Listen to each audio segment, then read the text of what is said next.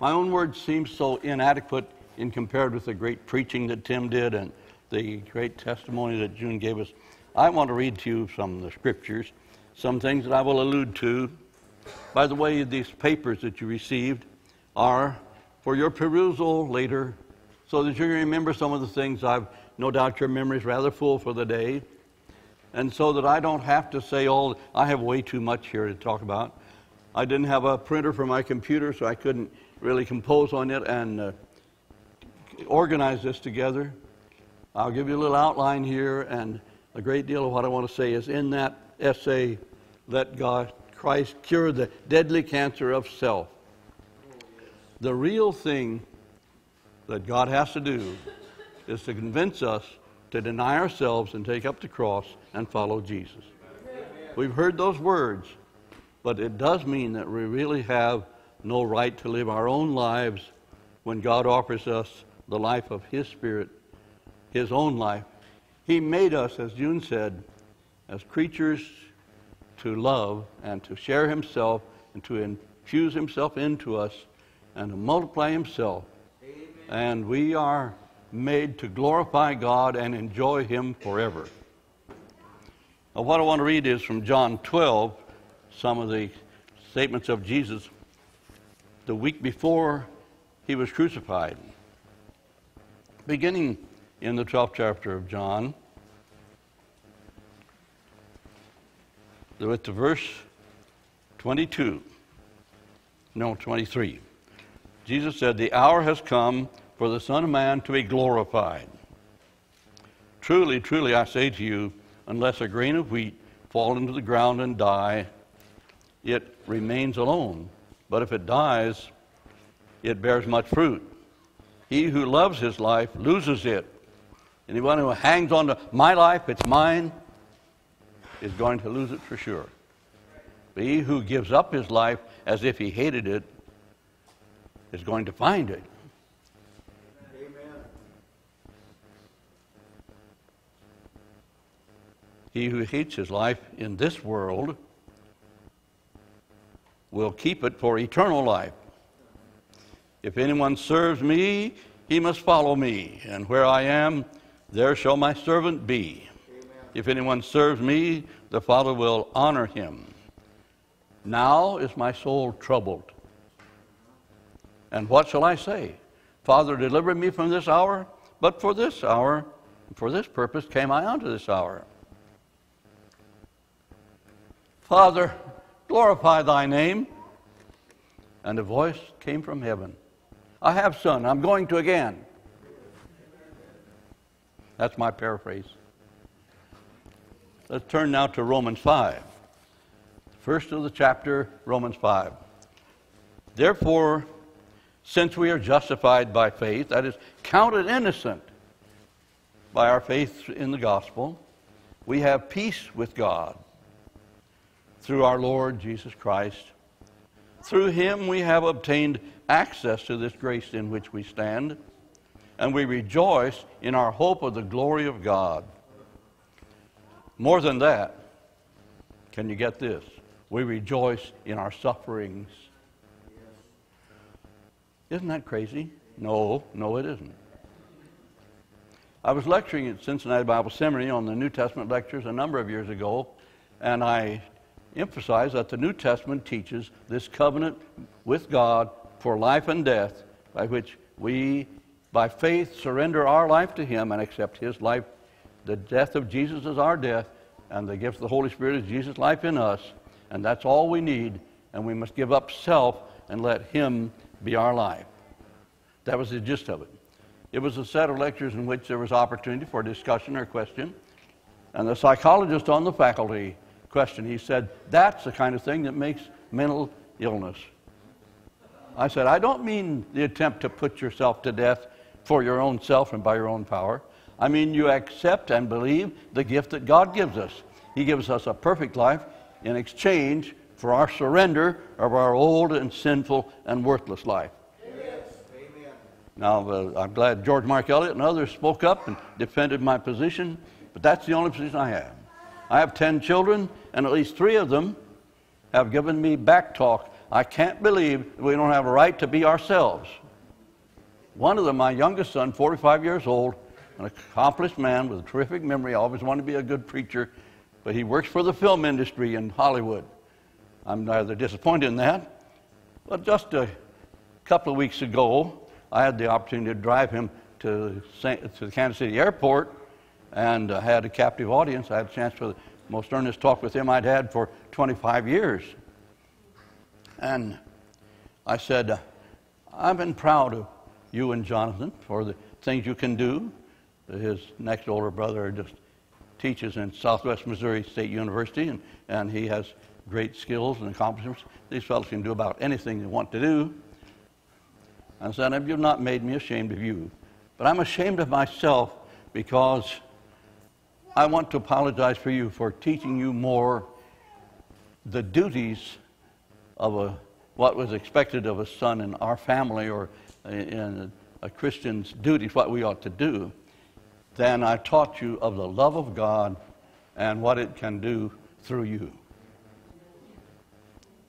I was hoping to get that down, and maybe by having had that opportunity to have a chance to send by mail some follow-up that will still take hold, but his answer was, I disagree with you, but I appreciate what you said.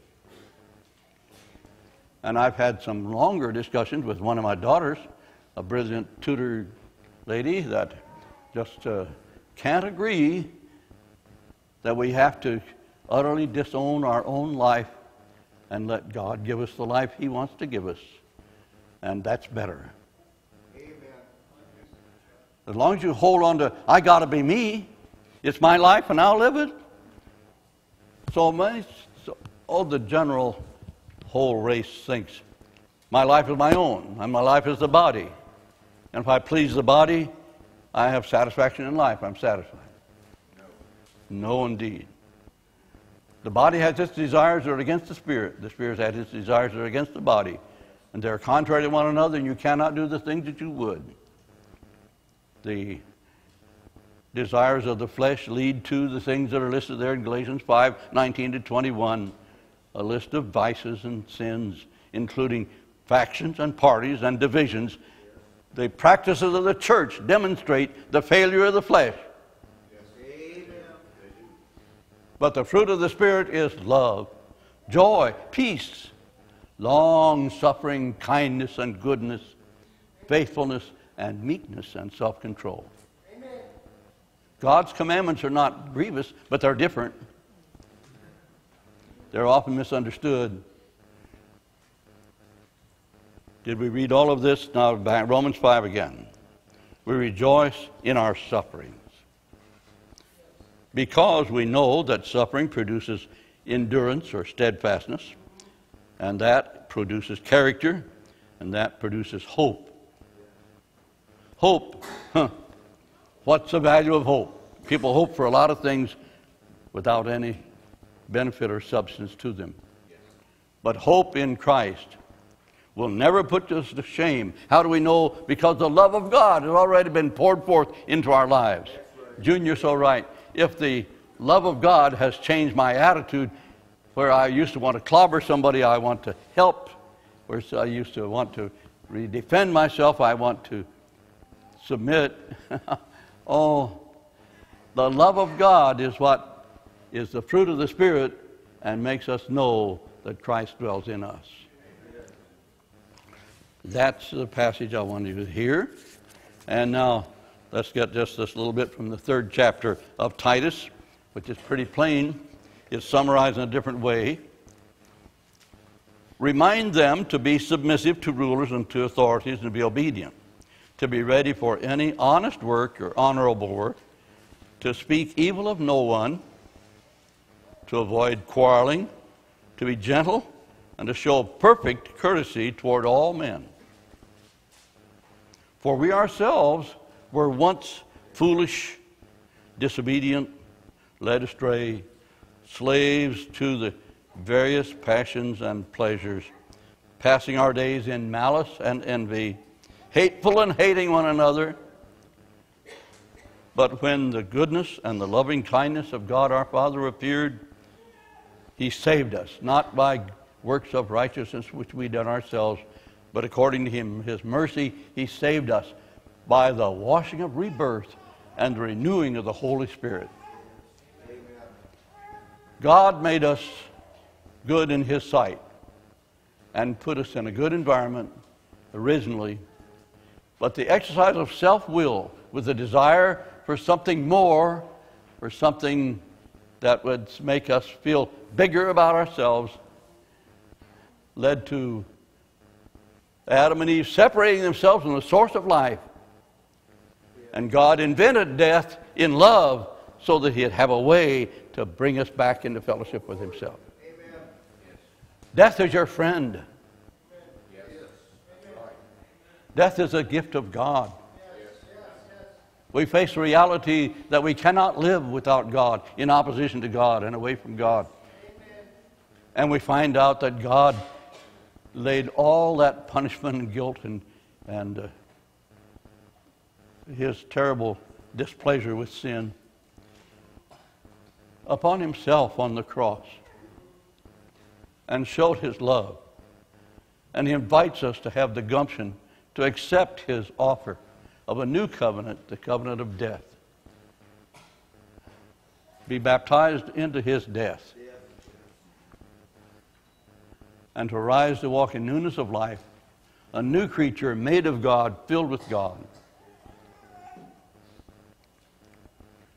In Galatians 3:27 it says, many as have been baptized into Christ have put on Christ. And it's for remission of sins and a fellowship of all kinds of people in that. But down the page 4 or 5 inches, 4:19 says, my little children, I'm in labor pains all over again for you till Christ be formed in you. Yes. I call this the twofold work of the gospel. I was just reminding Boyce Moten yesterday of that. And I said, you remember my illustration? You can sit by the fire and with a moment's thrust put the poker into the fire. That's the way it is with our baptism. As soon as you hear, like the Ethiopian treasurer, the message, you can be baptized that day into Christ. But that's not the end of the matter. That's just the beginning of the transformation by getting Christ into your hearts. It takes longer and has more effect to get the fire into the poker. When you can pull the poker out and it's white hot, that's different. The church has been contented to baptize and to try to claim those as members of Christ. But it loses the majority of them. We haven't emphasized enough that in being baptized, you surrender the right to choose your own breakfast, to comb your own hair, or to go on your own vacations any way you want to. You belong to Christ. Amen. And His commandments are not grievous. Now, they sometimes are challenging. I'm glad you agree with that much. Are God's commandments ever burdensome? Some translations use the word burdensome. Well, sometimes they appear to be. The rich young ruler, Luke 18, and also in Matthew 19, 16 to 30. I want to bring the harmony up here and read you so much that's a story. Here was a young man who had kept all the commandments, he thought. He was a ruler of a synagogue, no doubt, and he had much property, and he had the right idea that Jesus was a teacher come from God, and he came to ask Him the right question, what must I do to inherit eternal life? And Jesus told him, go sell all that you have and give to the poor and come follow me. What did he do? He said, I can't do that. That's a grievous commandment. That's a big order. So I thought for you to grasp this, I'd say, I remember when Gibbon Blakely came to Joplin from Merrillville and the area up there in Indiana. I'd known him and his father before. And he talked with me one day at my house about the Zellican house on 4th and Sargent, and what to pay for it and so forth. I don't know if he followed my advice or not. Probably paid more than I suggested. I'm cheap. But here's what I thought. What if I'd had from God a commandment to order given to give up all his property, all that he had, and join those who walk and have not a place to lay their head? I asked Giffen yesterday if he'd care if I mentioned this. He said, I want to do that. I'll do it if God says so. Well, you remember the case when God's prophet Elijah, in the great famine of more than 3 years, had to leave the brook Grievous because it dried up. And the Lord told him, go clear across the country over to by Sidon to a little town called Zarephath and to a widow's house there. And he walked up and said, could you get me a drink of water? And then he said, by the way, bring me a little cake. She said, I have a handful of meal, a little bit of oil. I'm about to make the last cake for myself and my son, and we're going to die of starvation. God said, give me a cake first, through Elijah. And her jar of meal never ran out. And her cruse of oil never ran out. Put God first. Put God first in everything. God's commandments are not grievous. God was giving her a benefit that thousands of widows in Israel might have rejoiced to have. Are God's commandments grievous? Well, God told Abraham, get up and leave your place. He walked a long way to a strange country. He didn't know where he was going. And he waited a long time, till he's 25 years, for God to fulfill some of those promises. And he had this son, Isaac. When Isaac was a big kid, maybe 12, 14 years of age, I think it's possible to tell just how old, God said, take Isaac up to Mount Moriah and put him to death as a sacrifice for me. And Abraham did. On the third day, they saw the place, carrying their own wood and fire. I think they had to have wood to keep the fire burning all that time. They didn't have any matches, didn't have a cigarette lighter, anything else. On the third day, they saw the place, and they prepared to go up Mount Moriah at Jerusalem, the Temple Mount. And Isaac asked a question. Here's the food, here's the wood, and here's the fire. Where's the lamb? I don't know how Abraham controlled his voice to say, God will provide a lamb. And they let him tie the boy up and lay him on the wood and raise his knife to plunge into his heart. And God said, Abraham. And he did provide the ram caught in the thicket. Abraham did not waver in unbelief. He hoped against hope. He believed that God could raise him from the dead. Abraham gives us a good example of what it is to believe God when his commandments would seem grievous.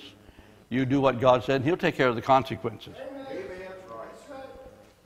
Well, a man named Saul of Tarsus was persecuting the church, quite honestly, and traveling from Jerusalem about 150 miles to a foreign country's capital, Damascus, to capture Christians and bring them back for punishment.